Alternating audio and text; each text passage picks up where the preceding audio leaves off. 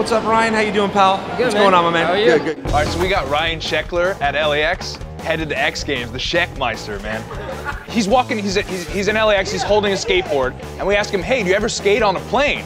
I've never skated on the plane. I always have my board with me, though. All right, well, check this out. Bieber was skating the other day, right?